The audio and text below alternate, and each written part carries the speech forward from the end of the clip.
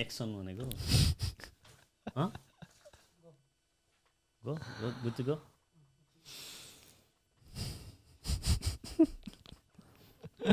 के छ दाइ जिन्दगानीमा ठिक छ दाइ यात्रा कस्तो भइरहेछ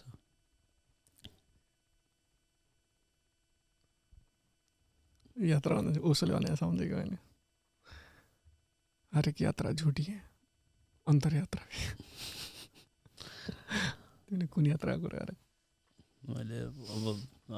सुरुमै डिप नगइहाल्नु भने अहिले भइरहेको यात्रा अमेरिकाको यात्रा जुन कविता सुनाउनु तिमी यता छौ यसको बनी बनाउ उत्तर हुन्छ बनी बनाउ जस्तो के छ खबर भने जस्तो ठिकै छ भन्ने हुन्छ होइन यात्रा कस्तो छ ठिकै छ अलि स्पेसिफिक भयो भने सजिलो हुन्छ मैले भन्न खोजेको चाहिँ एउटा कविलाई यात्रा गर्नु कविता सुनाउनु मान्छे भेट्नु अलिक फरक होला यात्रा गर्नु कविता सुनाउनु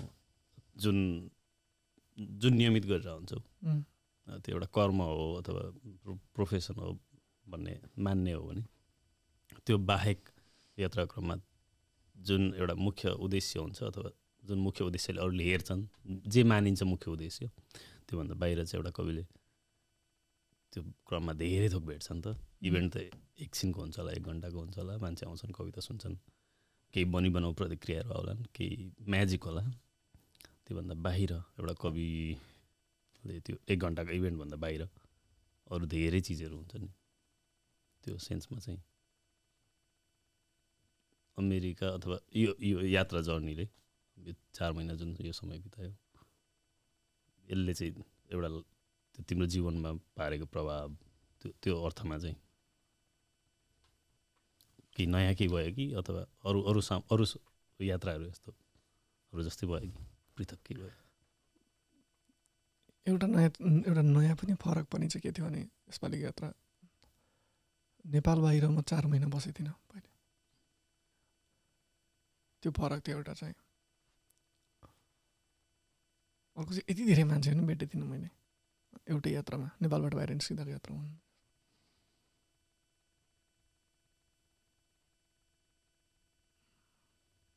मैले मान्छेहरू भेटेँ दाइ साह्रै मैले 25 सम्म सम्झिराख्ने मान्छेहरू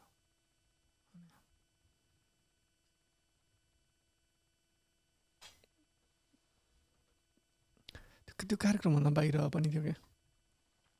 1 घण्टा कार्यक्रम सुनाउँदा 1 घण्टा 1.5 घण्टा भन्न त्यो पर्फर्मेन्समा हुने कुरा चाहिँ ठाउँ हेरी फरक भएन तर यसरी सुनिरहेको रहेछ मान्छेले यस्तो अर्थ रहेछ जस्तै मेरो कविताको मेरो नेपाली कविताकै कलाको यसरी ग्रहण गर्दा रहेछन् भन्ने कुराको छुट्टै उचाइ भेटेँ क्या मैले एउटा अर्को चाहिँ ठाउँ दाइ मैले हलिउड सिनेमामा हेरेँ यस्तो ठाउँ अमेरिकामा रहन्छ सायद त्यो हलिउड फिल्ममा चाहिँ सायद Boston देखाएछन् New York देखाएछन् Los Angeles San Francisco देखाएछ main stream cinema मैले हेरेको हलिउडको सिनेमामा नदेखाएको गाउँहरू नदेखाएको जङ्गलहरू खोलाहरू सनसेट स्पेसली सूर्य यति सुन्दर गरी अस्ताएको एकदम बिरालो देखेँ थिएँ सायद काठमाडौँमा अलि धेरै समय बस्यो धेरै समय भन्नाले पछिल्लो धेरै समय भनेको नत्र त जापामा धेरै बस्यो मैले यसपालि जस्तै घाम डुब्नु भनेको देखेँ कि दाइ पहिलोचोटि योभन्दा अगाडि चाहिँ घाम अस्ताउनु थाहा थियो घाम छेकिनु थाहा थियो म सेन्टियागोमा थिएँ पश्चिमपट्टि प्रशान्त महासागर पानी घाम आयो नि साँच्चीकै पानीमा डुब्यो क्या मलाई कस्तो घाम डुब्दै होला घामलाई पौडी नचाउँदैन भने जस्तो अथवा दिनभरि काम गरेर थाकेर आएर बेलुका साँझ घर फर्केर एउटा मान्छेले सावरले नुहाए जस्तो अनि घाम दिनुभयो अगाडि आफ्नो कर्म गरेर प्रशान्त महासागरमा नुहाइरहेछ भने त्यो डुब्नु नै देखेँ कि सायद त्यो सुरज डुब्न भन्छ नि सूरज डुबा अनि किन सायद त्यो भारतमा त्योबाट आयो कि जस्तो लाग्छ अलिअलि चाहिँ किनभने भारत त समुद्रसँग जोडिएको भए त्यहाँ चाहिँ घाम डुबेको देखेको भएर चाहिँ सायद घाम डुब्नु भयो कि नत्र चाहिँ हामीले त घाम डुबेको देखेन नि त नेपालमा त पानीमा घाम डुबेको त प्रयोग पनि त हामी अस्ताउनु घाम अस्ताउनु भन्छ तर पनि अब घाम डुब्यो चाहिँ केबाट भएको छ भने त्यसरी पानीमै डुब्दो नै रहेछ चुर्लुम्मै नै अलिअलि गर्दै त्यो देखेँ घाम यति सुन्दर गरी अस्ताउँछ भन्ने चाहिँ म त्यो चाहिँ अलि अद्भुत नै देखेँ मैले त्यो रङहरू यति धेरै यति स्पष्ट फेरि फरक ठाउँमा देखेँ म 3-4 दिनमा फरक राज्यहरूमा हुँदैन अनि झ्याम अमेरिका सम्झेर झ्याममा आँखा चिम्लिँदाखेरि चाहिँ मैले मेरो 4 महिनाको अमेरिका सम्झिँदा पहिले दिमागमा आउने चाहिँ घाम अस्ताएको क्या त्यति धेरै रङहरू छ घाम अस्ताको तिरबाट चराहरू आएको सेतो त्यसरी पनि कन्सर्ट चाहिँ गाउन थियो होला क्या मैले अर्कै सम्झिनु पर्थ्यो होला तर अनि अफकोर्स केही म्याजिक सान फ्रान्सिस्को सम्झिन्छ सान फ्रान्सिस्को गएको थियो त्यो गुम्बाभित्रको सो त्यहाँ चाहिँ मैले कविता सुनाइसकेपछि चाहिँ कसैलाई पनि थाहा भएन अब के गर्ने कार्यक्रम सकियो स्वस्तिका भन्ने बहिनी हुन्थ्यो होस्ट गरिदिनुहुन्थ्यो कार्यक्रम सकेपछि उहाँले चाहिँ प्रायोजकको नाम रुँदै भन्नुभयो प्रायोजकको नाम पैसा दिने मान्छेको नाम त रुँदै भन्दैन नि त त्यसपछि पनि अब के गर्ने भनेर अडियन्सहरू बसिरहनु भएको थियो अर्कै मैले कविता सुनाउँदाको अनुभवहरूमध्ये त्यहाँ अर्को के भयो दाइ सो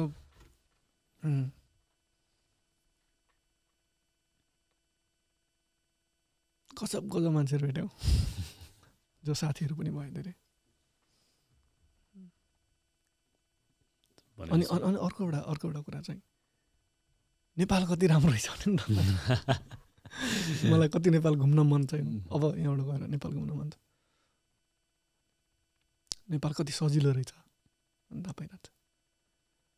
अन्त घुम्दा चाहिँ पहिला जस्तै म अस्ट्रेलियातिर जाँदा युरोप जाँदाखेरि चाहिँ थोरै समय हुन्थ्यो क्या मसँग साह्रै थोरै समय हुन्थ्यो प्रोग्राम हुन्थ्यो अनि साथीभाइहरूसँग बस्यो प्रोग्राम साथीभाइहरूसँग गर्दा सकिन्थ्यो त्यहाँको त्यो जीवनशैली कसरी मान्छेहरू बाँच्छन् नै भन्ने चाहिँ खासै देख्न पाइन्थ्यो यहाँ त सबै थाहा भयो क्या तरकारी कसरी किन्ने फोहोर कहाँ हाल्नेसम्म क्या होल थिङ अनि त्यो यस्तो जीवन रहेछ भने यसो नेपालमा कति सजिलो रहेछ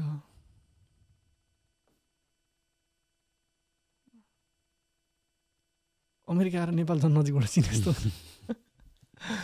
अलिकति दूरी चाहिन्छ हुन्छ नि कुनै चिजलाई मलाई पनि जति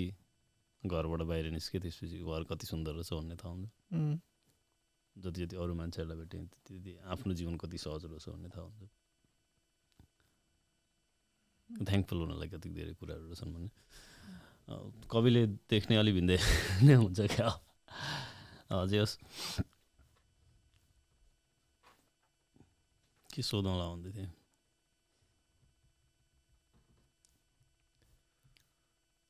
सोच्ने के लिए मैं तुम्हें होइन त्यो कवितासँग जोडेर यात्रासँग जोडेर यो सबै चिज त कविताको कारण सम्भव भयो होला त्यही 2 लाइनको कारण अनि घरिघरि तिमीलाई यो सबै यात्रा अथवा कविता लेख्ने कुरा अनि कविताको कारण भएको यात्रा हुन्छ नि तिम्रो पनि केही रोल छ नवराज पराजुली पोइटभन्दा बाहिर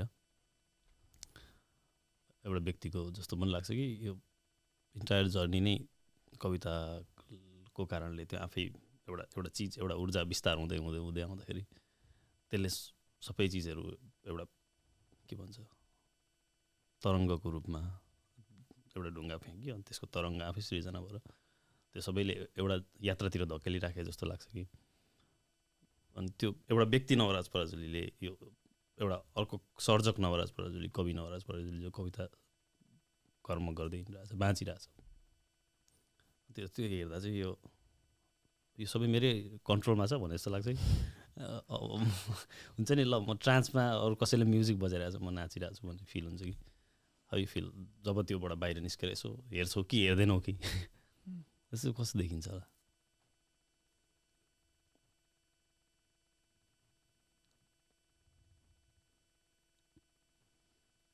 मेरो कन्ट्रोलमा त छैन यति चाहिँ थाहा छ मलाई हुँदो हो त म जतिखेर कन्ट्रोल गर्थेँ होला क्या एक चाहिँ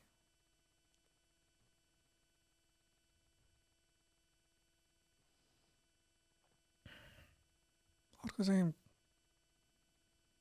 मैले कविता लेख्नु अथवा केही बोल्नु सबै अभिव्यक्तिहरू नि सबै बोल्नु जुन जेले बोले नि स्वरले बोल्यो भने शरीरले बोल्यो भने त्यो चाहिँ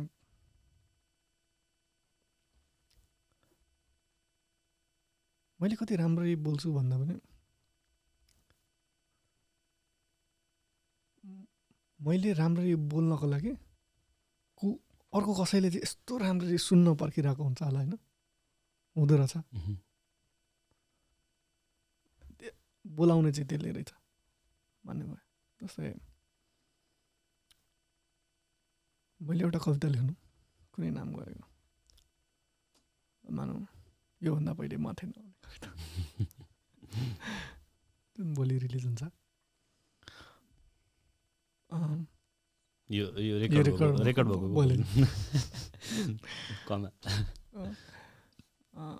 त्यो कविता चाहिँ मभन्दा बढी मैले लेख्नुभन्दा बढी चाहनाले मैले कसैले सुन्न अथवा त्यो अनुभूति गर्न चाहिरहेको छ होला कि चाहिरहेको थियो होला कि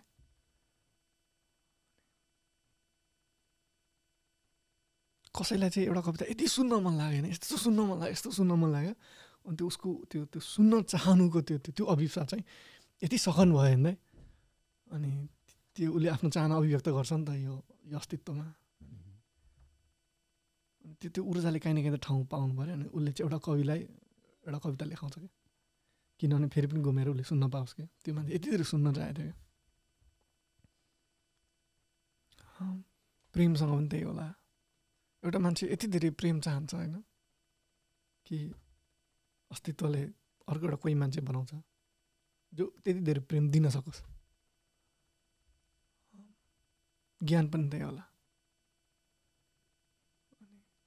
ईश्वर पनि त्यही होला कि एउटा मान्छे ईश्वरसँगको कस्तो साक्षात्कार खोज्छ भन्नेको आधारमा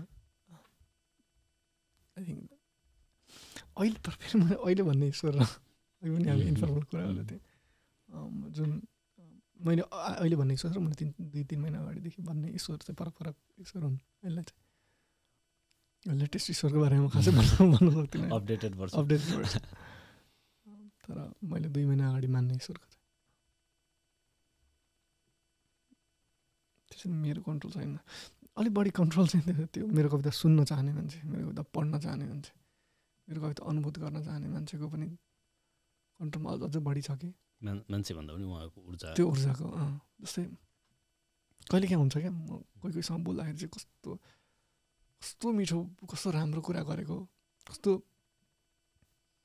एकदमै दिव्य अभिव्यक्ति जस्तो लाग्छ क्या त्यो बोल्दाखेरि कसरी त्यस्तो बोल्यो होला त्यस्तो बोल्दा आउँदैन भनेस् पछि लाग्यो त्यो सुन्ने मान्छे यसरी सुनिरहेको छैन वास्तवमा चाहिँ उसको सुन्नु मद्वारा बोलिएको हो कि उसको सुन्नुले गर्दा भइरहेको छ नत्र त म जतिखेर चाहिँ जस्तै जो कोही भने एउटा मान्छे जतिखेर उति नै सुन्दर गरी बोल्नुपर्ने उति नै राम्रो कुरा गर्नुपर्ने तर अर्कोले कसरी सुन्छ भन्ने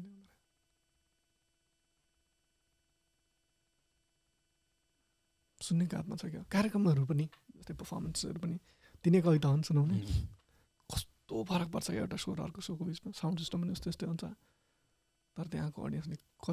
कति सघन अभिप्सा छ भन्ने कुराले फरक पर्छ एक अनि अर्को चाहिँ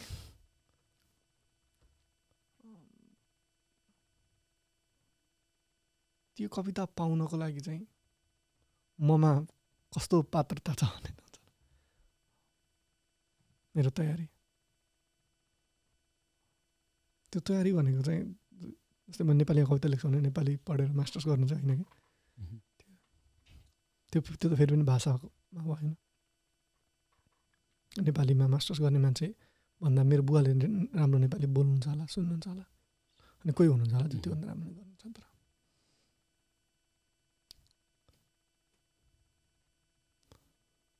अलिअलि चाहिँ कसैले छान्छ होला ये ठिकठाक सम्हालेगा इससे होगा अथवा कहिलेकाहीँ उसले ट्राई पनि गर्छ होला योबाट भएन त्यो ग्याङ्जो बसेर पेसो पुऱ्याउँथ्यो तुमसे ना होगा पाएगा बेटा थाहा छैन मेरो सबै होलाहरू लास्टमा थाहा छैन यार समरी त्यही होला सायद मलाई पनि त्यो कहिलेकाहीँ महसुस हुन्छ मदारीहरू नै कोही छ जस्तो जस्तै अहिले के भइरहेछ भने खोइ किन थाहै नभए त्यस्तो ठ्याक्कै सेट पनि थिएन तिमी प्रश्न सोधिरहेको छौ अनि मैले उत्तर दिइरहेको छु अनि कसरी यस्तो भयो किन जस्तै किन चाहिँ तिमी प्रश्न सोध्ने मान्छे हो किन म उत्तर दिने मान्छे हो भन्ने जस्तो भएको मैले भर्खर अहिले अनि मानौ यो तिम्रो कर्तव्य हो कि तिमीले प्रश्न सोध्ने मान्छे उत्तर दिने भने त्यस्तो नि त होइन होला नि त अनि त्यही अन्तर्वार्ता जस्तो भयो भनेको तिमी एउटा सोध्ने मान्छे भइरहने भयो जस्तो लाग्यो मलाई त्यही भएर म यस्तो सोध्छु भने सोध्छु भनेर मात्रै सोचेँ क्या फेरि के सोध्छु ठिक छ त्यो चेन ब्रेक गर्नलाई जस्तै म धेरै सोधिराख्न पाउँदिनँ क्या त्यही भएर सोध्नु मन त मलाई कविताको बारे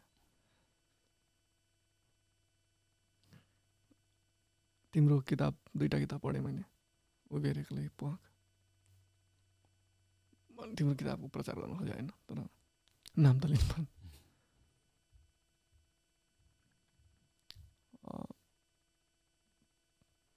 उभिएर एक्लै चाहिँ तिमीले लेखिसकेको थियो मसँग भेट्दा प्वाक लेख्दा म नजिक थिएँ तिमीसँग तिमीले कविता नलेखे के हुन्छ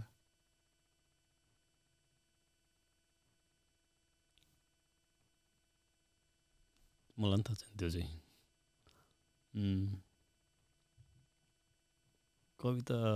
मसँग कसरी आयो भन्ने चिजमा भर पर्छ होला सुरुमा त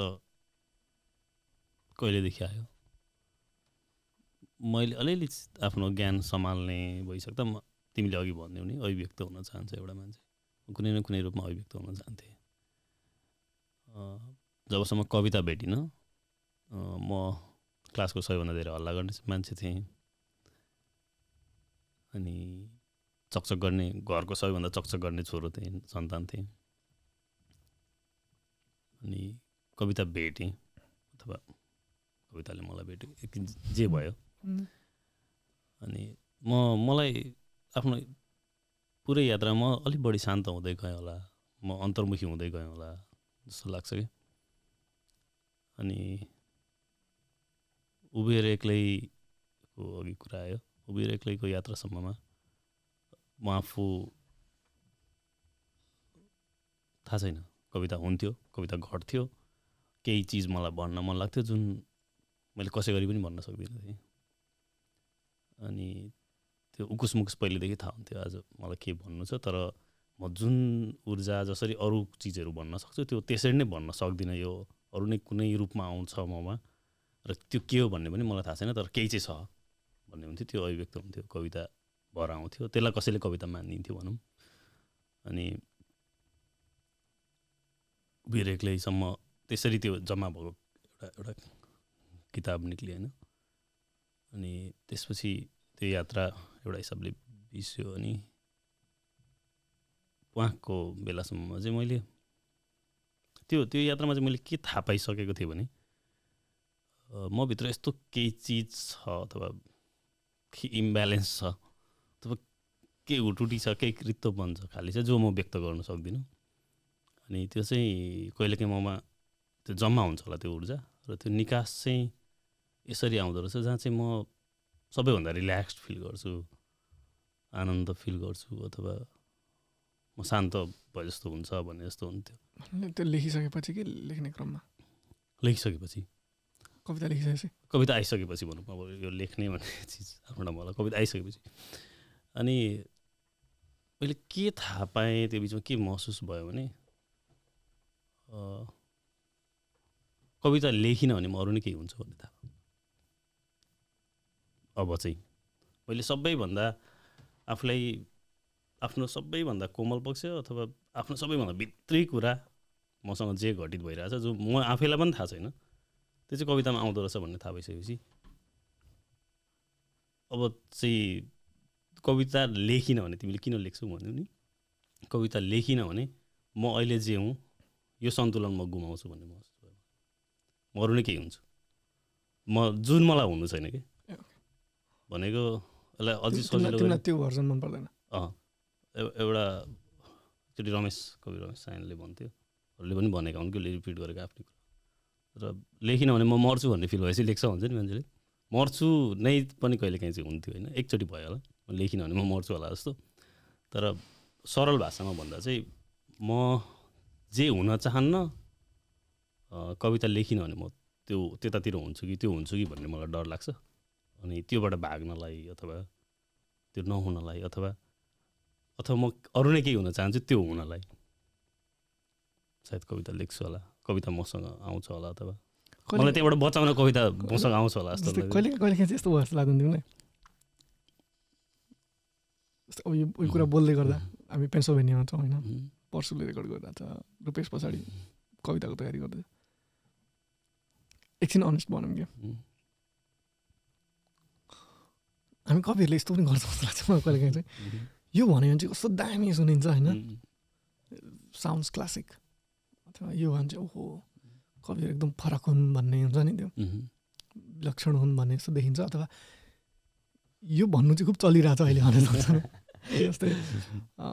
मैले कति थाहा पाइरहेको छु, म चाहिँ स्पिरिचुअल जर्नीमा छु भन्नु हुन्छ मान्छेहरू। यदि कोही आध्यात्मिक यात्रामा किन भन्नु पऱ्यो होला र जस्तो लाग्छ। छ होइन, सायद तिमीले भन्यो नि म मान्छेहरू लेखिनँ भने मर्छु,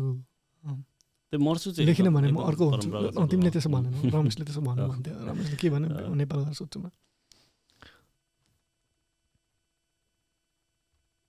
कहिलेकाहीँ हामी कविहरू आफ्नो बारेमा अरूले सुन्दा राम्रो सुनियोस् भनेर भन्छ जस्तो लाग्दैन तिमीलाई? होइन, मैले भन्नाले त्यो ट्रुथ नै चाहिँ, जस्तै मैले तिमीलाई सोध्न खोजेको चाहिँ त्यो चाहिँ अहिले भनेर मान के भनेर म तिमीले कसरी उत्तर दियो भन्ने चाहिरहेको छु भने, तिमीले उत्तर दिइसकेपछि तिमीलाई ठिक लागेन भने म पर्सुलाई लक्ष्मीलाई भनेर काट्दिउँला कि बाटो होइन। तर बोल्न भनेर बस्यौँ नि त हामी, तिमीहरू बसिहाल्यौँ। Let's get honest with the moment.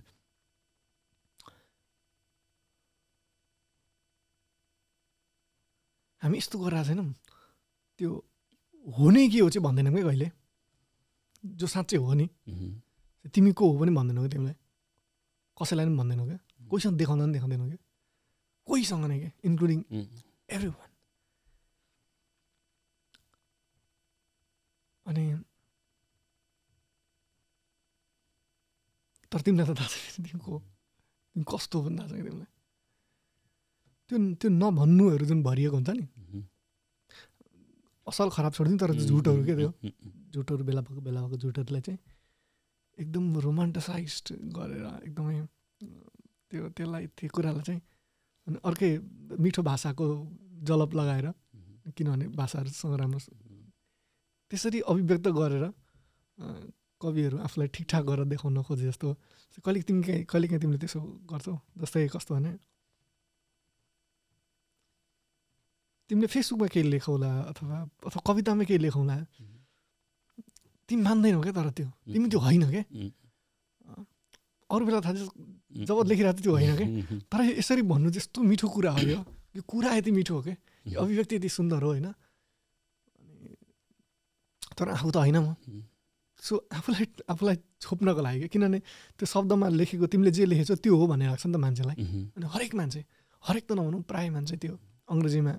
प्रयोग भएको शब्द हुन्छ त्यो अटेन्सन सिकर हुन्छ जस्तो लाग्छ मलाई। हामी सबैजना छौँ क्या,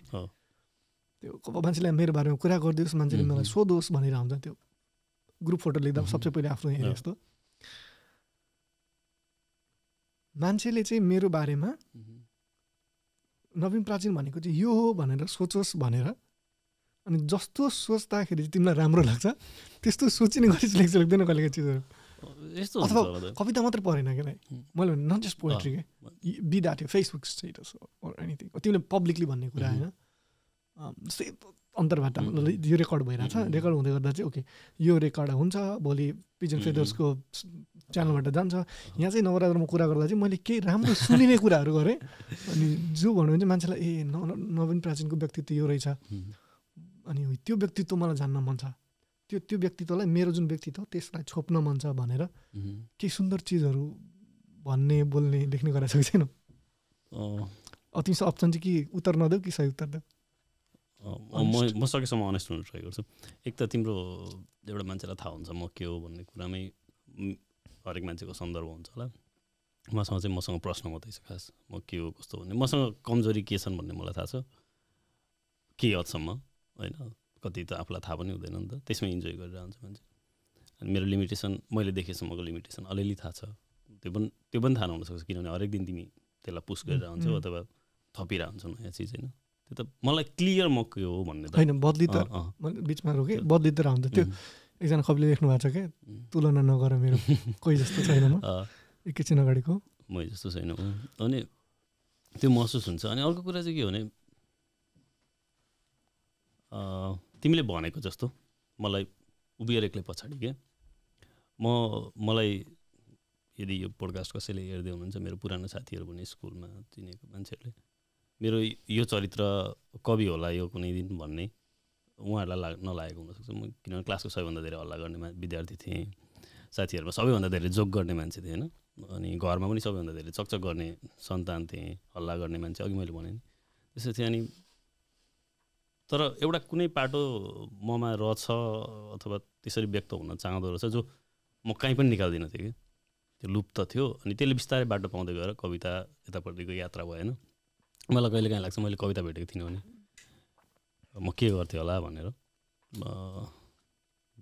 जेले मलाई अभिव्यक्त हुन म भित्रको जुन चिज छ त्यो निकाल्न मद्दत गर्थ्यो, त्यो हुन्थेँ। त्यो एउटा पाटो चाहिँ मेरो त्यो घनीभूत भएर आउँथ्यो होला जस्तो लाग्छ, कुनै हरेक मान्छेमा हुन्छ नि। अनि त्यो हुँदा चाहिँ तिमीसँग सकेसम्म अनेस्ट हुन ट्राई गर्दा चाहिँ उभिएर एक्लै पछाडि चाहिँ मैले आफूले लेखेको चिजहरू प्रकाशन गरेँ। त्यस पछाडि चाहिँ एक खालको के ल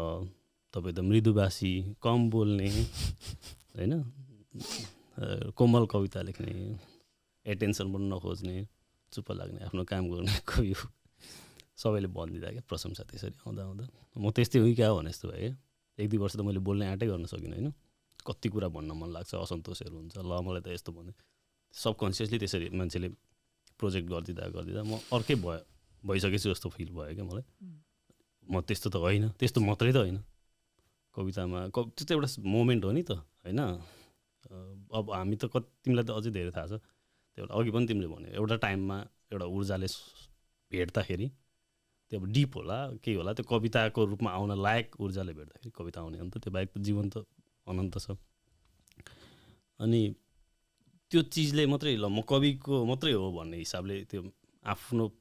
एउटा पुरै मानवीय चेतना ऊर्जा सबै चिज चाहिँ कविको भनेको त कोलम होला नि त, एउटा सानो पार्ट होला एउटा मान्छेको, एउटा जीवनलाई पुरै मान्ने हो भने। कोही चाहिँ जीवन र कवि एउटै हुन सक्ने यात्रामा निक्लेर फरक दुईवटा व्यक्तित्व नै नहोला, तर हामी त मल्टिपल व्यक्तित्वहरू छौँ नि त। म चाहिँ सकेसम्म कम चुतिया भन्दा नि टुट पारौँला पछि होइन के हुँदैन, सकेसम्म कम म भित्रको चुतियापा काहीँ छ भने म व्यक्त हुनुमा छ, म खुलेर व्यक्त हुनुमा छ। के म सकेसम्म मेरो फेसबुक स्ट्याटस अघि त्यो कुरा गरेँ होइन, अनि कविताको कुरा गरेँ म मान्छेले केही सोच्ला कसरी भन्ला मलाई यसरी हेर्ला यसरी जज गर्ला भन्ने लाग्दैन कि म सहन नसक्ने भइसकेपछि कतिपय इस्युहरू सामाजिक मुद्दाहरूमा यसरी आइरहेको हुन्छन् कि मेरो सराउन्डिङ जसलाई मेरो कुरा जहाँसम्म पुग्छ तिनीहरूले गर्नुपर्ने कुरै गरिरहेको हुँदैन कि गलत कुरा केही पनि भइरहेको हुँदैन थियो मैले कसैलाई सम्झाउनु पर्ने नै हुँदैन क्या कसैले मलाई इरिटेट गरिरहेकै हुँदैन यो यसो पनि होला भनेर भन्नुपर्ने चिजै हुँदैन म त्यो ठिकठाक चलिरहेको छ भने बोल्दिनँ क्या मेरो इमोसन अथवा मैले जसरी सोचिरहेको छु यो ठिकै भइरहेछ यसरी नै मान्छेले सही तरिकाले बुझिरहेछन् मेरो हिसाबको सही तरिकाले बुझिरहेछन् भने म बोल्दिनँ होइन कुनै कुनै चिज यस्तो हुन्छ कि यी छ त यार हेर्ने आँखाको हेर त बुझ्दैनस् भन्ने जस्तो भएर इरिटेट भयो भने चाहिँ अनि म त्यो ऊर्जाबाट भाग्नला अथवा त्यसलाई चुप्लाउनला अथवा यसरी पनि हो है भनेर त्यसले असर पारिरहेको छ भने अर्को दृष्टिकोण पनि छ भने म बोल्छु होइन अनि त्यो बोल्नुमा चाहिँ अहिले पछिल्लो समय चाहिँ त्यो 2 वर्षको जुन उभिरहेको पछाडिको ह्याङओभर पनि भत्काएर मलाई जे मन लाग्छ म त्यो गर्छु कि अस्ति मलाई एकजनाले सोधेको थियो प्वाकको बारेमा केही छैन तपाईँलाई यो कविता नहालेको हुन्थ्यो होइन यो कविता नराखेको हुन्थ्यो यहाँ चाहिँ मैले कम्प्रोमाइज गरेँ भने मैले त्यति बेला भनेको थिएँ थाहा छैन यो कहिलेसम्म रहन्छ अहिलेसम्म चाहिँ त्यहाँ भएको व्याकरणीय त्रुटि बाहेक अरू के त्यसको प्राविधिक पाटो बाहेकको हरेक कमा हरेक इन्टर हरेक शब्दको जिम्मेवारी र हरेक कमर्सल ठानिएका कविता राम्रो ठानिएको कविता हरेक चिजको जिम्मेवारी म पुनः लिन सक्छु भन्ने छ क्या अनि म जसरी व्यक्त हुन्छु सकेसम्म चाहिँ एउटा मात्रै सेल्टर भेटेको छु क्या दाइ मैले एउटा मात्रै ओत लाग्ने ठाउँ जहाँ चाहिँ म हुन पाउँछु होइन र यो सकेसम्म अहिलेसम्मको मलाई थाहा भएसम्मको अनेस्ट एन्सर हो त्यो चाहिँ एटलिस्ट मेरो लागि म व्यक्त हुने ठाउँ हो कविता अथवा शब्दहरू अक्षरहरू जेमा म व्यक्त हुन्छु त्यसै म सबैभन्दा भलनरेबल हुनसक्छु र त्यो मेरो लागि छानो हो र सकेसम्म म त्यसलाई चाहिँ एउटा त छ दाइ होइन त्यसलाई म च्याप्द अरू के त्यसको बारेमा यस्तै रहिराख्न पाऊँ भन्ने लाग्छ यो यसलाई नबिगार चेत चाहिँ ममा कहिले नहोस् आयो भने त्यसपछि थाहा पाउँछ सब दुनियाँले थाहा पाइहाल्छ त्यो ऊर्जा यात्रा गर्न छोड्छ होला के हुन्छ होला त्यो जीवनमा देखिन्छ होला त्यति चाहिँ राख्नुपर्छ होला जस्तो लाग्छ क्या मान्छेले एउटा मान्छे अथवा एउटा केही चिज क्या जोसँग चाहिँ आफ्नो सबैभन्दा भलनरेबल पार्ट निकाल्न सकियोस् त्यो एउटा पार्ट मात्रै हो त्यो बाहेक अरू धेरै चिज त छँदैछन् डार्क साइडहरू पनि छ तर त्यो पोइट्रीमा आउँदैन आएको छैन पोइट्रीमा त्यो मात्रै आउन खोज्छ यो चाहिँ अहिलेसम्मको अनेस्टेन्स किताब छैन गीता छोरा कसो क्या यस्तो मेरो लागि चाहिँ एटलिस्ट गीत सुनेर कसम खान्छु भन्छु होला क्या मैले चाहिँ एउटा त छ भनेको पसिना आइपुगेन तिम्रो एउटा मात्रै छ भने चाहिँ बचाउनुपर्छ त्यो अनि त्यो विदेश पछाडि मलाई कविता लेखिन भने त्यो त्यहाँ पुग्छु होला भन्ने मलाई महसुस त्यति गरी भएको थिएन विदेशको पनि विदेश पछाडि चाहिँ त्यो एउटा मात्रै रहेछ भन्ने चाहिँ त्यो अझै घनीभूत रूपमा महसुस भयो यो थाहा छैन फेरि देश फर्केपछि फेरि नसक्छ अहिलेको सम्मको लागि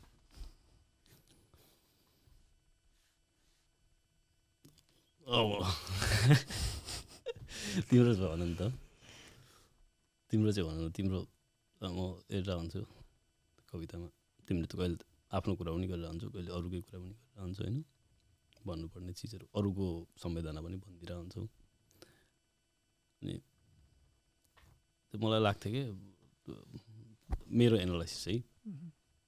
यति धेरै भन्नु छ तिमीलाई यति धेरै भन्नु रहेछ होइन मैले तिमीलाई पहिला नै सोधेको थिएँ अनौपचारिक रूपमा यो कुरा तिमीले उत्तर दिएको थिएनौ आज क्यामेरा छु अथवा तिमीले अर्को तरिकाले टारेको थियौ यति धेरै भन्नु रहेछ नि त तिमीलाई त होइन तिमीले कविता लेख्न थालेको 7-8 वर्ष भयो कवितासँग तिम्रो भेट भएको त्योभन्दा अगाडि पनि यति धेरै त रहेछ नि त यत्रो धेरै चिज भन्नुपर्ने रहेछ होइन यति धेरै भनिरहेछौ व्यक्त भइरहेछौ काम गरिरहेछौ यो ऊर्जा त थियो नि त तिमीसँग कुनै न कुनै रूपमा यसको व्यवस्थापन कसरी गरिरहेको थियो जबसम्म तिम्रो कविता भेट्थ्यौ तिम्रो कविता भेट्नुभन्दा अगाडिको जिन्दगी कस्तो थियो नवराज पराजुली त्यो जोसँग यो सबै चिज थियो तर के गर्ने थाहा थिएन मलाई यति धेरै भन्नु छ तर भनिरहेको थिएन मैले त्यो सबै भन्नुहरूलाई चोख्खै राखेको थिएँ दाइ, चोख्खै। स्टिल त भन्दिनँ होइन, अलिअलि चाहिँ भने पनि। त्यो योभन्दा पहिले बतेन भन्ने कविता जुन अब आउँछ नि, त्यसमा मैले एउटा पङ्क्तिमा लेखेको छु कि दाइ, हो भान्थ्यो जो भन्थ्यो भेटेँ मेरो लय, त्यो के थियो भन्थे होला नपुग्ने भए नभएको भए।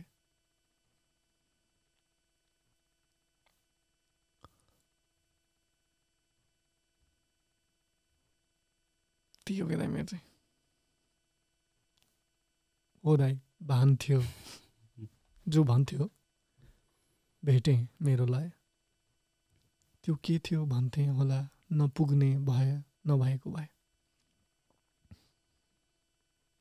कतिदेखि म पुग्दिनँ भन्ने भयो क्या दाइ,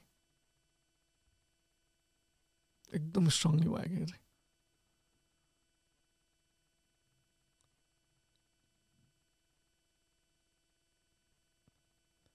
तिमीहरू एउटा कुरा ठिक हुँदैन, मलाई एकदम धेरै भन्नु छ अहिले नि छ भर्खरै पनि, यति धेरै छ अब त झन् मान्छेहरू कविता सङ्ग्रह लेखेपछि भन्न कुराहरू सकिन्छन् रितिन्छ भन्नुहुन्छ। यो रिति नै छाँटकाँट छैन मेरो चाहिँ। आजसम्म जति भने त्यति चाहिँ पुग्छ होला जस्तो लागेर भने होला क्या। म यदि झन् बढी खुल्दैछु भने झन् बढी पुग्ने ठाउँहरू भेटेँ होला। यस्तो पनि होला कि दाइ, कति कुरा चाहिँ कवितामा भन्नै परेन होला, पुग्नु त थियो। जसरी पनि हुन्छ क्या दाइ एक्चुअली यो कविता नि लेखेर जसरी पनि हुन्छ कि it's all about reaching.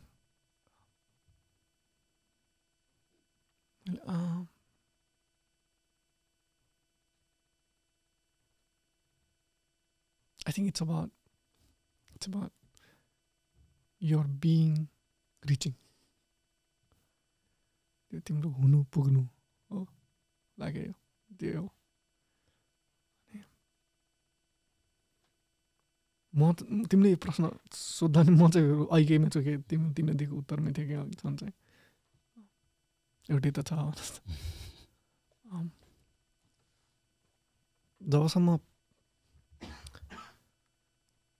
कला भनौँ न, अहिले हामी त कवितामा कुरा गर्दैछौँ, कलामा हुने अभिव्यक्ति चाहिँ अब आफूलाई अभिव्यक्त गर्नलाई त्यो एउटै त छ जस्तो लाग्छ। अनि त्यो लाग्यो भयो होला।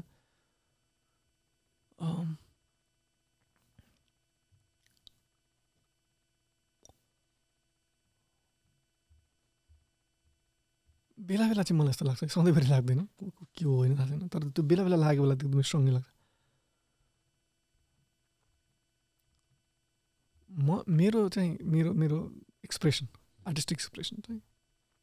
मैले जे लेख्छु त्यो चाहिँ एकदमै धेरै प्रतिभा भएर होइन होला कि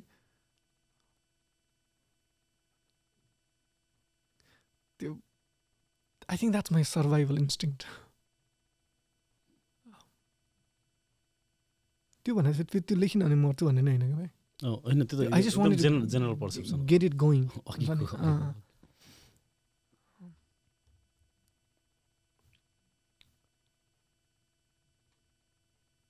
नलेखे पनि हुन्छ भनेर जस्तै मानौ मैले अब कहिले लेखिनँ अरे क्या अझै त्यस्तो नलेखी बस्न सक्छु। ठ्याक्कै अहिले चाहिँ भन्न सक्दिनँ म ठ्याक्कै यही बोल्दै गरेको बेला होइन, तर कुनै पनि बेला मलाई एकदम स्ट्रङली लागेको नि हो कि नलेख्ने हुन्छ। के भन्नु भनेको त बोल्नु नै चाहिँ होइन नि त, अनि लेख्नै पर्छ भन्ने छैन कि भाइ। अहिले ठ्याक्कै अहिले यो बोल्दै गर्दा चाहिँ म यति स्ट्रङली भन्न सकिरहेको छैन होइन, तर अहिले लेख्नु पनि पर्छ होला, एउटै त छ भन्दैछु होला कि अहिले पनि फेरि तिमीले भन्दै त यही त छ, तर मलाई के चाहिँ थाहा छ भने नलेख्दा नि हुन्छ क्या भाइ। होइन तिमीले अघि मलाई भन्दै गर्दा थियो उत्तरमै मैले तिमीले जवाफ दिँदै गर्दा मलाई पनि महसुस भयो कि कवि हुनु शब्दसँग मेरो सामिप्यता, शब्दसँग कम्फर्ट होइन, त्यो कारणले मेरो एउटै निकास यो हो भन्ने मलाई लागेको हुनसक्छ नि त। तर सबै मान्छेलाई भन्नु त छ, सबैलाई त्यो रिक्तता त सबैलाई छ होला, कुनै न कुनै रूपमा कोअप गर्छन् होला। तर सजिलोसँग जेसँग एक्सिस छ होइन, एउटा सजिलो एउटा साथी छ, उसलाई गएर सबै चिज भन्न सकिन्छ भने त त्यहीँ पनि पुग्यो नि त। कुनै न कुनै रूपमा त्यसले बाटो त खोज्छ, तर त्यसलाई सकेसम्म सहजकोसँग महसुस हुन्छ होइन। हाम्रो लागि चाहिँ त्यो शब्दहरू मान्छेहरू भन्दा सजिलो हो, मेरो लागि त्यो लागि होइन, त्यो भयो होला। अरू कसैलाई अरू केही हुनु सधैँभरि चाहिँ होइन होला क्या, म आफैलाई पनि सधैँभरि चाहिँ होइन होला। नत्र चाहिँ किनभने दाइ शब्दहरूले चाहिँ तिमीलाई मैले तैँले भनेको बुझेँ भन्दैनन् क्या दाइ। And you always want that, म कहाँ आइपुगेस्, मैले तेरो कुरालाई लिएँ राम्ररी चाहिँ भन्दैनन् क्या शब्दहरूले। शब्दहरूले थाहा चाहिँ दिन्नन् क्या दाइ, तिमीले आफू मान्ने हो क्या, ओके मैले भने होला, एक्सप्रेस मेरो कुरा अभिव्यक्त भयो होला भन्ने मान्ने हो नि त। अनि जस्तै कहिलेकाहीँ जस्तै रुखहरूलाई आफ्नो कुरा भन्दाखेरि चाहिँ रुखहरूले जवाफ दिए जस्तो चाहिँ अनुभूत गर्छु क्या म प्राय। अनि शब्दहरूसँग चाहिँ कहिलेकाहीँ हुन्छ, कहिलेकाहीँ चाहिँ हुन्छ दाइ। फेरि कहिलेकाहीँ चाहिँ कस्तो हुन्छ भने कतिपय मेरो कविताहरूले कहिलेकाहीँ चाहिँ कस्तो थपथपाएको जस्तै हुन्छ क्या, केही जीवनमा केही भइरहँदाखेरि। अनि म छु त के केटा यस्तो भने होइन मैले, अस्ति म आएर यसो भनेर गएको थिएँ त सम्झिँदै एकचोटि भनेर थियो हामीलाई यस्तो मानव कस्तो यो कुरो कसैले बुझेन यार, कसैले बुझ्दैन क्या हो भने भयो भने चाहिँ अनि कि कसैले देख्दैन क्या यस्तो भएको भन्दाखेरि अनि एक्लै आएर भन्छ क्या, मैले भनेको थिएँ त अब देख्नुपर्ने देख्दैछ ए ओके अनि भन होइन, त्यो बेला बेला सम्झाइदिइराख्ने।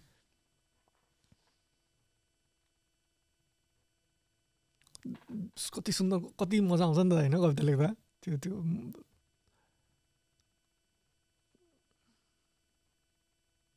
तर त्यो कुरा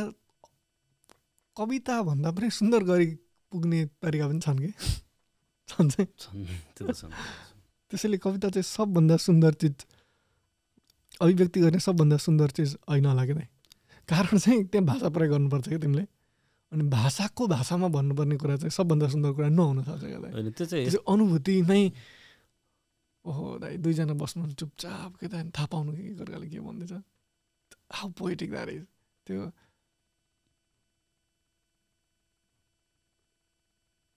सोच न दाइ, फरक फरक देशको मान्छे के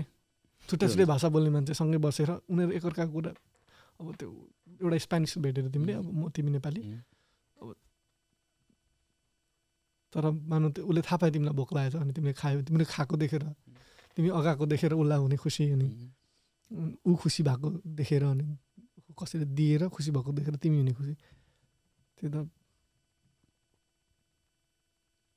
त्यसो भन्दै गर्दा फेरि कविता सामान्य पनि होइन। यो त दुईजना कवि भएको कारणले कविता आइरहेछ, कुनै पनि माध्यम त हुन्छ, कविता पनि जस्तै त्यसको लिमिटेसन त छँदैछ।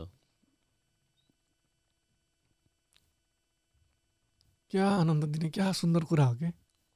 हुन्छ है। अर्को एउटा सुन्दर चिज छ जुन चाहिँ जसलाई कविता नै चाहिँदैन,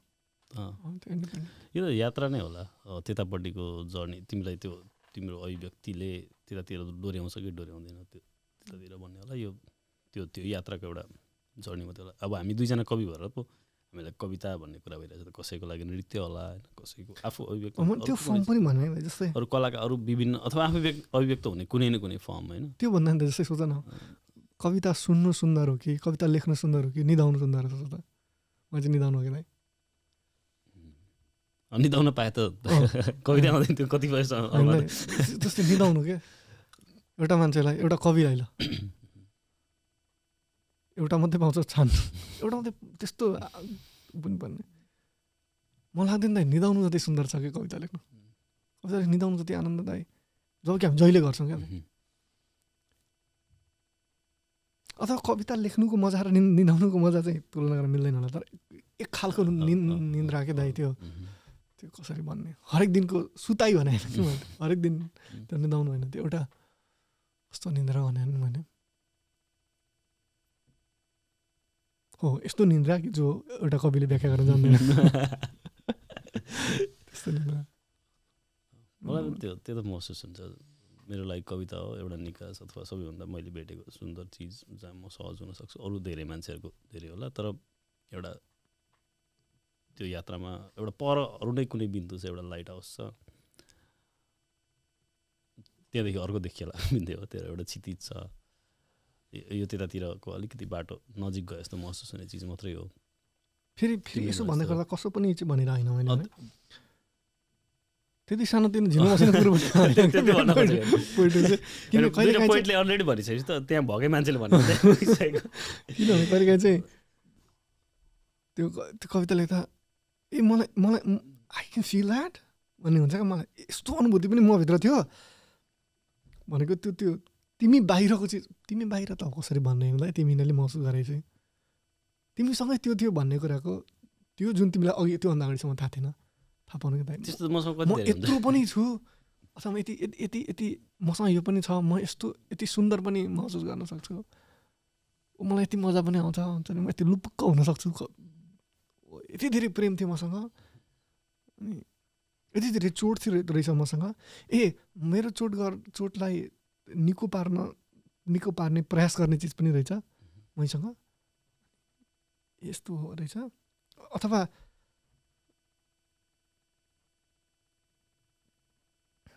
यति धेरै जस्तै कविताका हरेकमा चाहिँ कहिलेकाहीँ हरेक शब्दहरूमा एउटा एउटा मान्छे हुन्छ भने यति धेरै मान्छेहरू जुन मेरा हुन् कि दाइ जसले मलाई जज गर्दैनन् होइन यसरी सुन्छन् मैले हटाउँदा पनि दुःखी हुँदैन दाइ मैले एडिट अनि तिमी सम्पादन गर्नुपर्छ शब्द हटायो ठिकै छ नि त अब म अहिले हटिन्छु पछि आउँला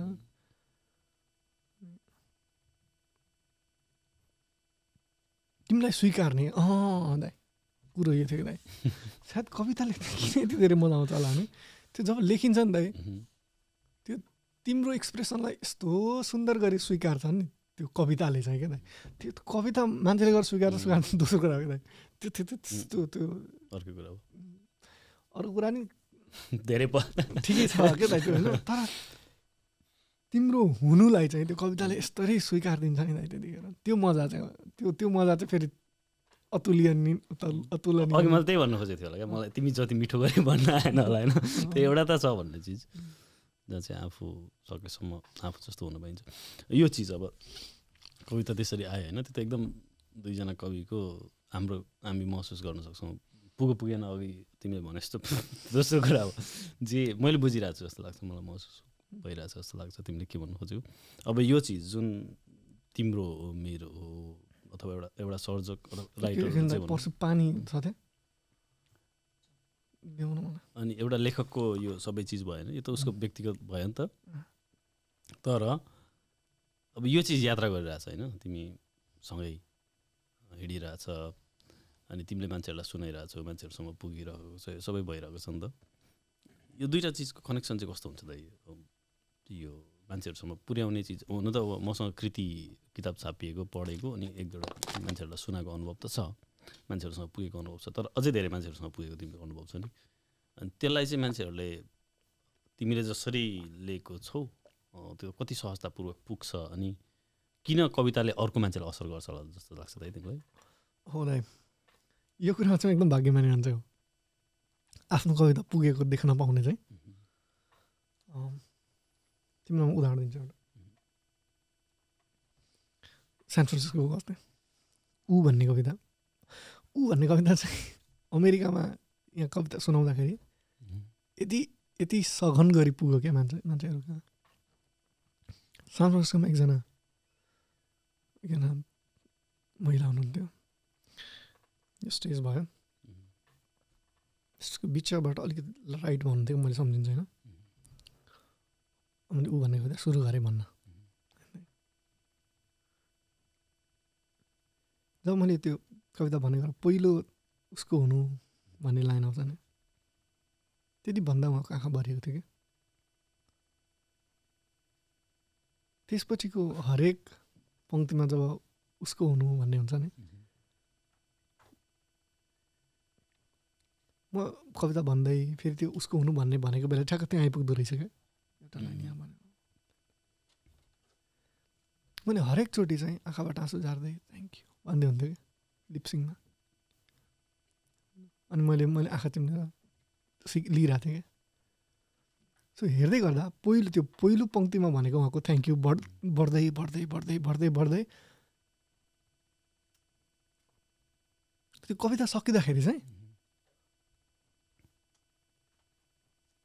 मैले उहाँ अर्कै भएको देखेँ क्या त हेर्दै हेर्दै हेर्दा हेर्दै क्या। यो सिफ्ट क्या पुरै।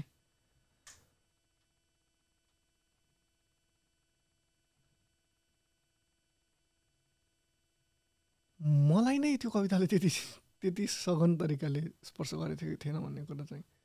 थाहा छैन क्या। लेख्दा त थियो होला होइन।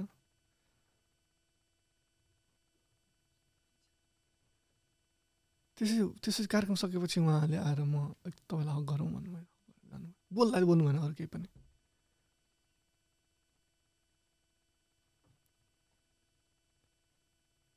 कस्तो मलाई त्यो कविता मेरोभन्दा उहाँको हक जस्तो लाग्यो त्यसपछि। एक दुई ठाउँ अन्त पनि भएको छ। यसपालि ऊ भन्ने कविताको चाहिँ त्यो मैले त्यो कसैले लिएर सँगै लिएर गएको कि पुरै जस्तै मैले लेख्दा त एउटा हुन्थ्यो नि त होइन। मैले उहाँलाई लिएर उहाँले पुरै लिएर जानुभयो क्या।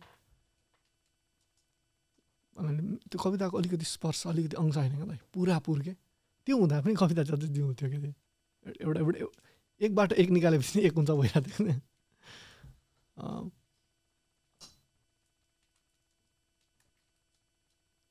अब मलाई के छ भन्दा मैले कहिले ऊ सुनाइनँ भने पनि ऊ कविता यस्तो सुरक्षित छ नि त्यहाँ उहाँकोमा। स्यान्डियागोको एउटा सुमान जस्तो भएको थियो। मिनिसोटाको एउटा गाह्रो त्यस्तो भएको ऊ कविता नै भनेपछि यो मलाई पनि थाहा होला थोर बहुत तिमीबाट अझै सुन्दर गरी भन्छौ नि त। यो चाहिँ हल्का प्रेसर भयो त्यो तिमीले अघि भन्यौ नि अरे म भित्रै थियो यो चोट यो घाउ यो सबै चिज यो इन्टरनली हिलिङ जे थियो यो सबै चिज मलाई पनि त्यो महसुस हुन्छ कि मैले लेखेको यो अरे भने जस्तो हुन्छ कि म आफैले पढ्दा पढिसकेपछि कतिचोटि मैले यादै नगरेको लाइनहरू मैले एकचोटि दुईचोटि तिनचोटि पढ्दा पनि याद नगरेको लाइनहरू चौथोचोटि पाँचौँचोटिमा आफैलाई काम लागिरहेको हुन्छ कि भनेको त्यो आफूलाई जसरी काम लाग्छ नि। अनि अर्को कुनै मान्छेलाई आफू हेर त म पनि तँ जस्तै छु भनेर दुइटा मान्छेले ज्याकेट लगाइरहेछन् दुइटैले ज्याकेट खोल्दा दुइटैको छातीभरि घाउै घाउ छ कि सपोज होइन अथवा उज्यालो छ अँध्यारो भन्ने ठिकै छ अँध्यारो छ जे छ हाम्रो उज्यालो भन्ने कुरा चाहिँ होइन मैले घाउ पनि भने अगाडि मलाई कस्तो अब अँध्यारो मनपर्छ यो लाइट धेरै अनि त्यसरी नै एउटा कोही मान्छे जसले थाहा पायो भने उसले देखाए जस्तो हुँदैन कहिलेकाहीँ मलाई त्यो भइरहेको थियो। दुईवटा मान्छे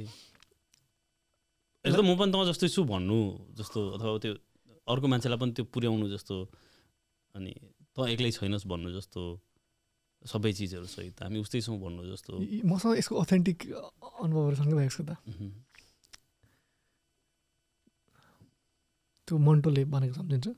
तुम हरगिज नहीं जानते कि दूसरे कैसे महसूस करते हैं तो आज से सिर्फ अपना कहना तो मैं खुद का कह ही लेता हूँ। यो मेरो विश्वास हो। बुझ्न चाहिँ तिमीले लेखेको कविता सबभन्दा बढी तिमीले बुझेको छौ होला बुझ्न चाहिँ असर चाहिँ तिम्रो कविताले तिमीलाई भन्दा बढी अरूलाई गर्छ। मलाई मेरो कविताले भन्दा बढी चाहिँ अरू कविताले असर गर्छ। त्यो हुनसक्छ जस्तै इन्जोय मैले मेरो कविता बढी गर्छु होला बुझ्न मैले बढी बुझेँ जस्तो लाग्छ होला किनभने सबैको के बुझ्नु थाहा छैन नि तिमीलाई। तर असर चाहिँ नि एक्लै कविताले जस्तै म मेरो युट्युबको कमेन्टहरू पढ्छु क्या उहाँहरूलाई थाहा छैन क्या मैले त्यो कमेन्ट पढ्छु भन्ने थाहा हुँदैन नि त। फेसबुकमा पो तल कमेन्ट अब उसै हेर्ला भन्ने हुन्छ होला युट्युब त नहेर्न सक्ने चान्स हुन्छ नि त। किन त्यो साथी तिमी फ्रेन्ड होइन कि फलोअर पनि अनि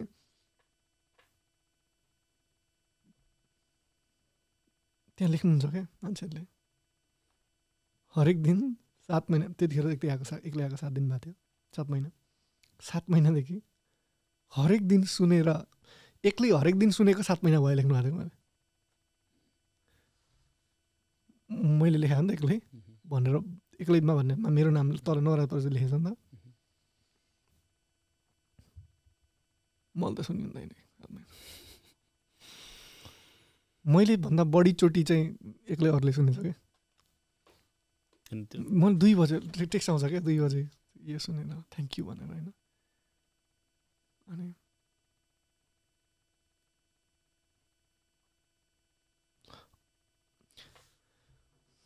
हाम्रो चाहिँ कस्तो हुन्छ होला है मलाई कस्तो हुन्छ भने त्यो लेखेकै बेला के दाइ त्यो लेखेकै बेलाको आनन्द चाहिँ त्यो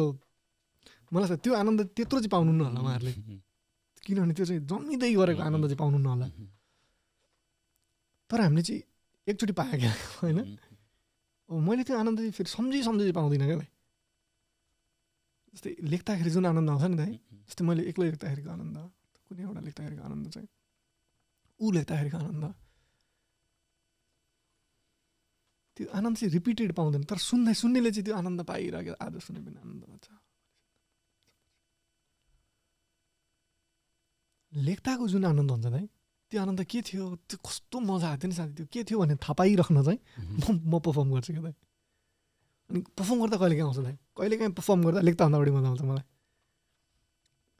ओहो अनि यो मजा आएको थियो मलाई भने थाहा हुन्छ अनि त्यहाँ भनेको केही पङ्क्ति सुनाउँदा थाहा हुन्छ क्या यार म यस्तै भएको थिएँ पहिला यो आनन्द मलाई थाहा छ भने यस्तो हुन्छ अनि त्योभन्दा बढी आनन्द आउँछ क्या पर्फर्म गर्दै अब अरू पङ्क्तिहरू भन्दै गएपछि ओह यो कवितामा यो आनन्द पनि राखिदिएको थियो मेरो लागि भने जस्तो हुन्छ तिमीले भ्यालु एड गर्छौ नि फिचर एड गर्छौ नि त लेख्दा त शब्द अक्षरसँग मात्रै खेलिरहन्छौ वाचन गर्दा तिमी शरीर त्यो पनि त्यहाँ भएको त्यहाँको ऊर्जा त्यो त विस्तार हुने चिज होला नि त अनि त्यसले सहयोग गर्ने होला सायद त्यो त मलाई त्यो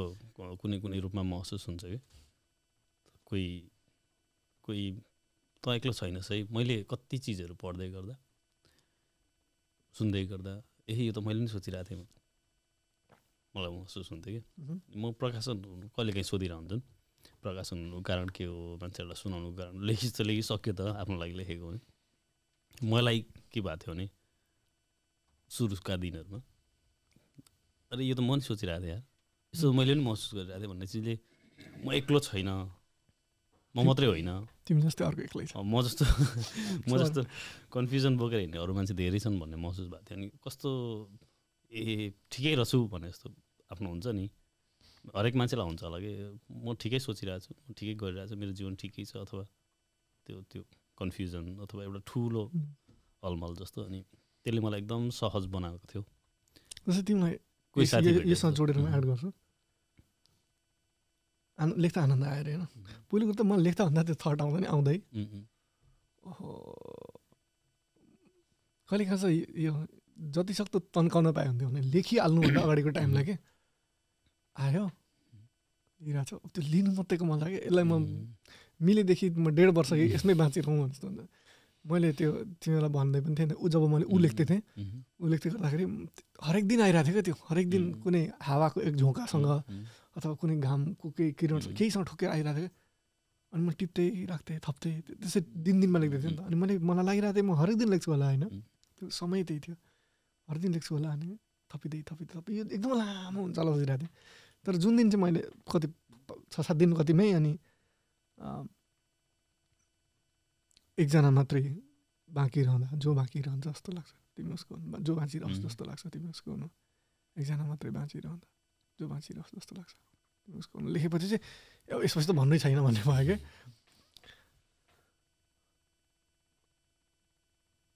लेख्यो सक्यो हिँड्दै लेख्नुको आनन्द लियो खुब अनि कहिले काहीँ त्यो बचाइराखौँ त्यो लेख्नुभन्दा अगाडिलाई चाहिँ लम्ब्याइराखौँ यो आनन्द म लिइराखौँ लेखिसके त सकिन्छ सकिँदैन कि तर यो लेखिसकेपछि लेख्न बाँकी चाहिँ सकिन्छ नि त the whole phase of its yet to be return भन्नु सक्यो नि त मलाई त लेख्न बाँकी सक्न मन लाग्दैन कहिलेकाहीँ मलाई कस्तो भने दाइ मलाई सकिन लागेको सबै चिजसँग प्रेम छ क्या अनि त्यो लेख्न लाग्दाखेरि नलेख्नु सकिन्छ नि त मलाई त्यो नलेख्नु सक्न पनि डर लाग्छ क्या दाइ अब नलेख्नु त सकिँदैन नि त लेख्नु सुरु हुँदैन त्यो मलाई त्यो नलेख्नुलाई पनि बचाइराख्नु मन लाग्छ क्या दाइ अनि तर फेरि लेखिनु त पर्छ त्यसपछि म नलेख्नु सक्दिन्छु दाइ अनि तिमी पनि लेख्छौ अनि किताब लेखि त सक्यौ आनन्द आइसक्यो पछि पनि सम्झेर आनन्द आउँछ पढ्दा नै आउँछ म मेरो किताब पढ्छु कि म कस्तो भने मलाई म आफू चाहिँ फेरि कविता पढ्न खुब रुचाउँछु जो आफू चाहिँ पर्फर्म गर्छ आफ्नै किताब जस्तो मलाई मेरो किताब याद छ क्या तर म पढ्छु खोइ किन हो क्या अनि कविताको किताबहरू पनि पढ्न मन लाग्छ सायद मलाई धेरै पढ्ने बिदा नि कविता लेखि त हाल्यो आनन्द लेख्नुभन्दा अगाडि आनन्द पनि लिइसक्यो आउँदै गर्दा आनन्द पनि लिइसक्यो लेख्दै गर्दा आनन्द पनि लिइसक्यो लेखेर पढेको आनन्द पनि लिइसक्यो छाप्ने किन्दा है त्यही अघि मात्रै भनिरहेको थिएँ हो त्यही भएर अनि तिमी किन छापेर म किन छापेको अथवा लेखेपछि राम्रो लेखे सुनाउन किन मन लाग्छ मलाई मेरो तिम्रो उत्तर अफकोर्स पर्सनल एक्सपिरियन्स चाहिँ मैले अघि भनिरहेको थिएँ नि पढ्दै गर्दा सुन्दै गर्दा कसैलाई भेट्दै गर्दा होइन मलाई त्यो कति धेरै काम लाग्यो मलाई त्यो चिजहरू जुन दिनमा मसँग जवाफ थिएन जुन दिनमा मैले बाटो भेटेको थिइनँ जुन दिनमा म कन्फ्युज थिएँ सबै बोतल फ्रेममा राम्रो आएन अरे म तल राख्छु यो नकाट्नु है त अनि यसैले बचाइरहेछ भनेर सोचिरहेको थिएँ मैले सुन्दरता देखा जाएगा पेले अनि त्यसले मलाई कति धेरै सहयोग गरेको थियो नि त अनि मैले किन सुनाए थाहा छैन एउटा औपचारिकतावश अथवा कार्यक्रमहरू हुन्थ्यो कविताहरू सुनाउँथ्यो त्यसले अरू मान्छेहरूसँग पुग्थ्यो अनि तर कोर कारण चाहिँ म जस्तो कोही होला अर्को होइन जसलाई यही चिज महसुस भइरह होला तर के हो भन्ने थाहा नभइरह होला मलाई पनि थाहा थिएन नि त अघि नलेखुन्जेल त त्यसको निकास नपाइरहेको होला ठ्याक्कै मैले भन्दै गरेको कुरा सुन्दा अथवा उसले काहीँ त्यो देख्दा जुन चिज मसँग भएको छ मसँग कुनै अरूलाई प्रवाह गर्न योग्य भएर आइपुगेको छ भने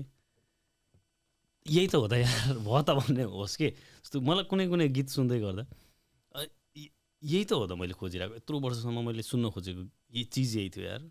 ल यहाँ राखिदिएको रहेछ भने जस्तो हुन्छ होइन कुनै लाइन पढ्दा त्यस्तो हुन्छ अनि यो चिज अरूलाई होस्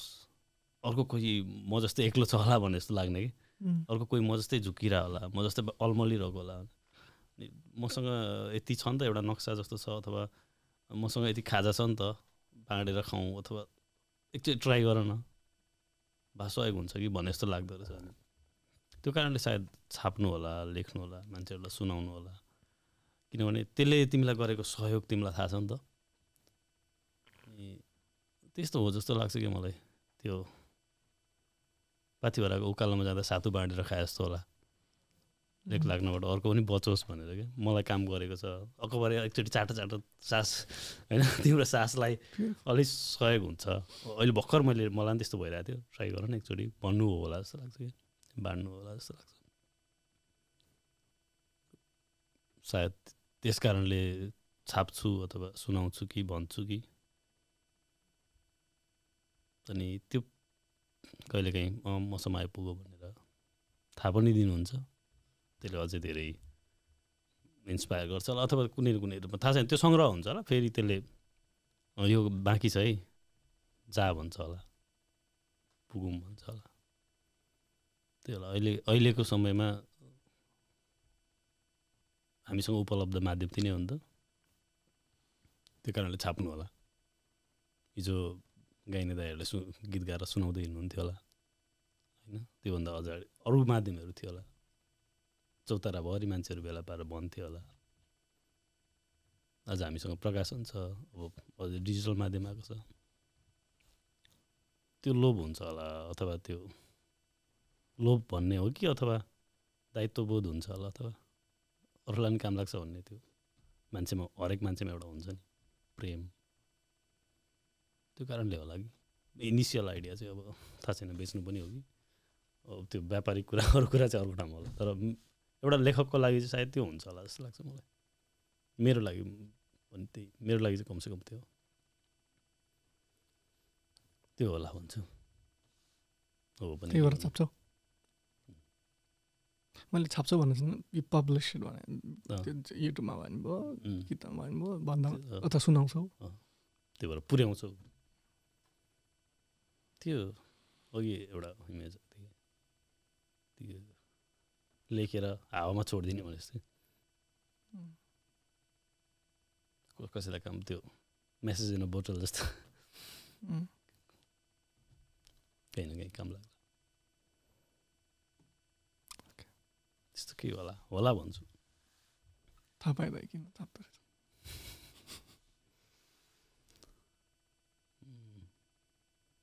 तिमीलाई धेरै कुरा सोध्नुलाई भने त्यो योजनाहरू थियो साँच्चै त्यो लेख्नु अथवा कविता अथवा तिमी जसरी व्यक्त हुन थाल्यौ त्यसले चाहिँ त्यो नवराज पराजुली जुन थियो र कविता पछाडिको नवराज पराजुली र कविता अगाडिको नवराज पराजुलीलाई इन्टरनल रूपमा चाहिँ व्यक्तिगत रूपमा चाहिँ कस्तो बनाउँदै लग्यो कस्तो असर पारो होला कस्तो हुँदै गयो होला के अप्ठ्यारोहरू थप्यो कि केही सजिलाहरू आयो कि कस्तो हुँदै गयो कि तिमी लेख्नु आए पछाडि अथवा यो यात्रा अप्ठ्यारो त भएन होला है यो यात्रा सुरु भए पछाडि म त अघि पनि भन्दै मलाई पर्ने असर चाहिँ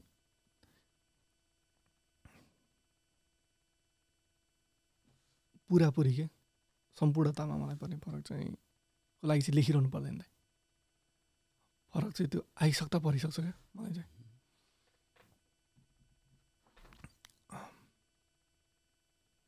किन कविता त आइसक्यो नि त होइन तिमी परिवर्तन तिमी हुने परिवर्तन चाहिँ भइसक्यो तिमी नहुने परिवर्तन अनि बाँकी चाहिँ त्यो मजा नै लिएर मजै लुटिरह होला कि त क्या खजाना भन्नुहोस् त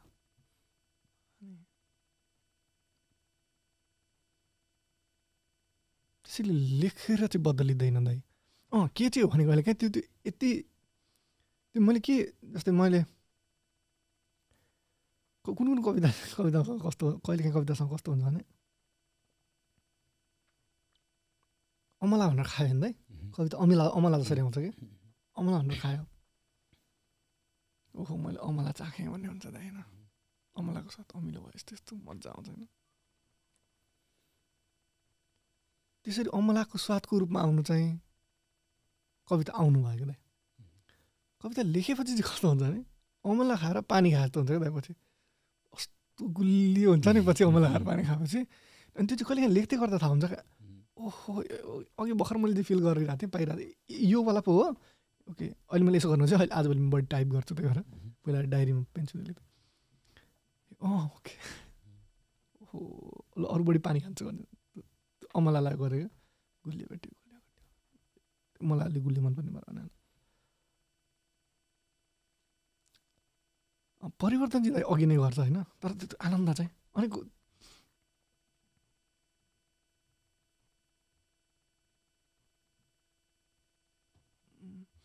एउटा थाहा दिने लोभ हुन्छ नि त धेरै लोभहरूमध्ये थाहा दिने लोभ जस्तै तिमीले पानी खायो अमला खायो नि पानी खा गुलियो भयो क्या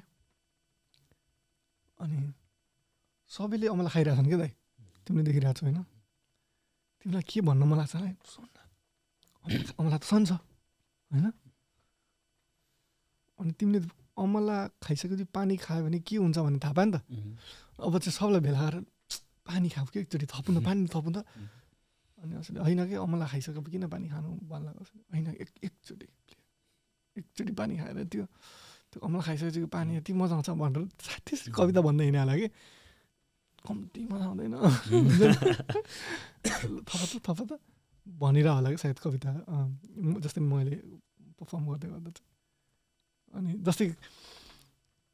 कोही कतिजना आउनुभएको हुन्छ कविता सुन्नु सोमा होइन अनि जस्तै यहाँ बसिरहनु हुन्छ म कविता सुनाउँदैछु होइन जस्तै उदाहरणको लागि भन्नु प्रिय भएर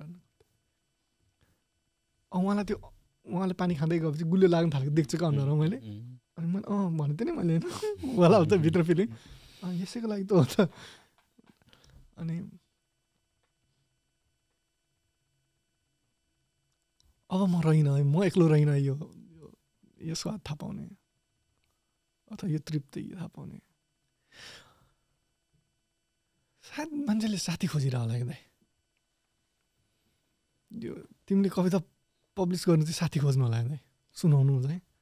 यो मैले जुन सुख भोग गरेँ, अब तिमीले पनि यो सुख भोग गऱ्यो भने चाहिँ यो एउटै सुख भोगेको हामी साथी भयौँ। साथी खोज्नु साथी हुनु। अनि जस्तै मेरो कति हुन्छ कतै म कार्यक्रममा अगाडि कार्यक्रममा जाँदाखेरि एकदम धेरै नचिनेको मान्छे आउनुहुन्छ नि त होइन, आयोजकहरू के चिनेको हुन्छ, उहाँहरू नै हो, उहाँहरूसँग बोले नि हुँदैन। कार्यक्रम सुनाउनुभन्दा अगाडि नचिनेको मान्छेहरू हुनुहुन्छ होइन। कविता सुनाइसकेपछि जब म उठ्छु अनि जब भेट हुन्छ, फोटो खिच्न आउनुहुन्छ, हात मिलाउनुहुन्छ, हक गर्नुहुन्छ, सबै चिनेको मान्छे जस्तो लाग्छ क्या दाइ। जब त बोलेको नि छैन क्या, किन उहाँ आफन्त जस्तो उहाँहरू किन चिने जस्तो लाग्छ भनेको चाहिँ अब चाहिँ एकचोटि एउटै सुख अथवा एउटै चोट सँगै बसेर अनुभव गरिसकेको नाता छ क्या दाइ हाम्रो, बुझ्नु। मैले कार्यक्रममा कविता सुनाएका मान्छेहरूको अनुहार झल्झली सम्झिन्छु क्या दाइ म, होइन नाम थाहा हुन्न, तर उहाँहरू म एउटै सुख भोग गरेको, एउटै दुःख हो भने दुःख जे हो त्यो एउटै अनुभूति सँगै बाँचिसकेको 1 घन्टै सही क्या, त्यो नाता छ हाम्रो भन्ने हुन्छ क्या दाइ एउटा। अनि अर्को चाहिँ सायद यस्तो नै होला दाइ, मैले चाहिँ भोगेँ, मैले जे महसुस गरेँ त्यो महसुस तिमीले पनि गर्यो भने अब तिमी अलिकति म हो कि। अनि त्यो पर्सुले पनि गरेन, पर्सु पनि अलिकति, रुपेशले गरेन, रुपेशले पनि अलिकति, तिमी चाहिँ आफ्नो विस्तार चाहन्छ होला कि दाइ। मैले भोगेको मैले उसलाई पनि थाहा दिएँ अलिकति, अनि तिमी बढ्दै बढ्दै बढ्दै बढ्दै गर्न चाहन्छ होला। कहिलेकाहीँ थाहा हुन्छ नि, म यो अस्तित्वलाई सुनाउँछु यो भने कत्रो लोभ होला के थाहा भयो, अस्तित्वले चाहिँ तिमीलाई थाहा दिइरह कि। अनि तर हामी उल्टै थाहा दिन चाहन्छौँ क्या, लेट एक्जिस्टेन्स नहुँदैछ भने थाहा दिनु। अनि फेरि थाहा दिनुको मजा छ नि, अझ झन् उसलाई जसलाई थाहा छैन जस्तो तिमीलाई लाग्छ, अनि तिमीलाई थाहा छ जस्तो लाग्छ। त्यो धेरै थाहा दिनुहरूमध्ये आनन्द थाहा दिनु, आनन्दको बारेमा थाहा दिनु, थाहा दिनुबाट थाहा पनि हटाइदिएको दिनु मात्रै, दिनुको मजा होला दाइ। कविता पब्लिस गर्नु सुनाउनु भने सकौँ होला अब। ए कार्यक्रम छ अर्को भर्खर तातिँदै थियो, ठिक छ। पिङ्की दाइ यो भेट भयो, दुईखेप भेट भयो, कुरा गर्न पाइयो। मैले भनेको थिएँ फेरि भेट्छौँ दाइ, मैले भनेको प्रायः पुग्छ, फेरि भेट्छौँ दाइ।